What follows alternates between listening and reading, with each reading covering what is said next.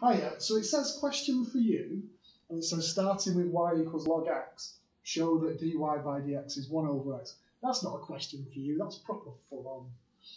Right, I'm going to run through it, because it's really, really messy.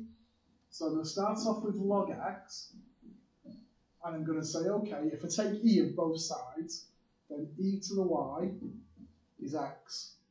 And now what I'm going to do, because I've been doing in this whole lesson, differentiating to get dx by dy, I'm going to use x equals e to the y, and I'm going to find dx by dy.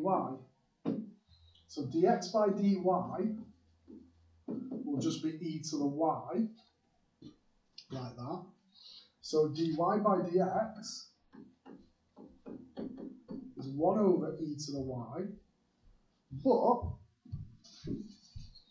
I know that x is equal to e to the y. So what I'm going to do is I'm going to replace the e to the y on the bottom with an x. So what I get then is dy by dx is 1 over x, and that's done it. It's a little bit faffy because I change it to x equals with an e, and then I change it back from e back to x. Well, that's not a question for you, that's the thing. Now it's like that's a proof for doing it, and you can do it for y equals log ax. So if you want to give yourself a challenge, try it with y equals log a of x, and see if you come out with a over ax, which then cancels down to 1 over x. And then we could try it, if you wanted to, with log of ax plus b, and you should end up with an a over ax plus b. So these are like little challengey things if you want to have a go yourself. See if you can do harder ones for it. Right, there we go. So example 3 then. So it says find in terms of x. So we've got to find dy by dx. Right, okay. Arc cos and arc sine is just the inverse. So sine to the minus 1. Cos to the minus 1. So what I've really got is sine to the minus 1 of x. So if I rearrange it, if I move the sine over, I've got sine y is x. So I want to differentiate x equals sine y. So you remember, whenever you differentiate in sine or cos, always draw the little clock face, which I'm convinced I invented, but probably didn't, because somebody probably randomly showed me. So sine goes to cos, there. So I want dy by dx in terms of x though. So my dy by dx is 1 over cos y, but at the moment it's in terms of y, and I want it in terms of x. Now then, this bit is proper messy. Are you happy that 5, oh, I've done it on the changeover instead of the right button, there, 5 is the square root of 5 squared? If you are, you should be happy then that cos is the square root of cos squared. Change colour. Red for danger, really, this.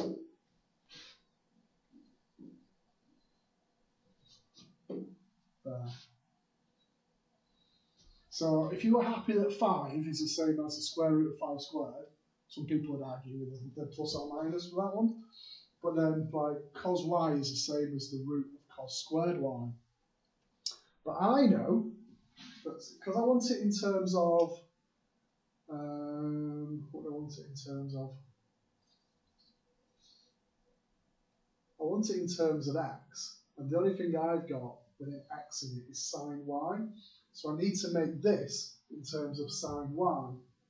So I'm going to use sine squared y plus cos squared y is 1. So I'm going to be pretty sneaky with this. And this is actually, in the old textbooks, this just used to be a proof that you had.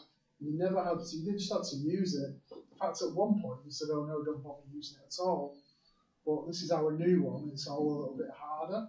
So you've kind of seen this on further maths. You'd use it on further maths, but it's on our scheme now, so we just have to be able to use it. This proof is here in case they give you the proof with an error. You've got to try and follow it through just to see if you can find the error.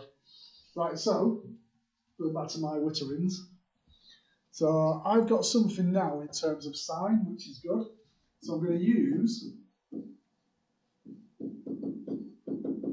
x is sine y. So x squared is sine squared. So I'm going to replace the sine squared down here on the left with an x squared. So what I get is dy by dx is 1 over the square root of 1 minus x squared. And like I said, that never ever used to be on the normal maths. It was in the textbook, but you never did it. It was something that was done on further maths. But there has been a question where you've kind of had to use it, or at least appreciate it. But it could be that they give you an error, could write it out with an error, and you've got to find the error. So I'll have a go at this one with a cos one. I'll show it. It's probably missing a few steps. No, it's not, is it? You can see that one there. That leap there is massive. And then I go back to using, from there to there, I'm using x is cos y. There we go.